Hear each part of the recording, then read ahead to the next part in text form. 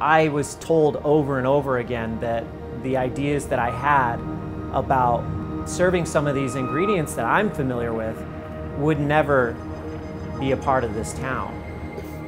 Our first year we didn't have the quantity to keep up with a restaurant, because with him the biggest thing is if I plan my menu around what you got to have it. I wanted to prove that a restaurant in a population of 1,800 people can be just as good as in Los Angeles or New York City. I can still remember driving through the Needles Highway, backseat of like the family car, nose pressed up against the glass, and completely telling myself, like, don't blink.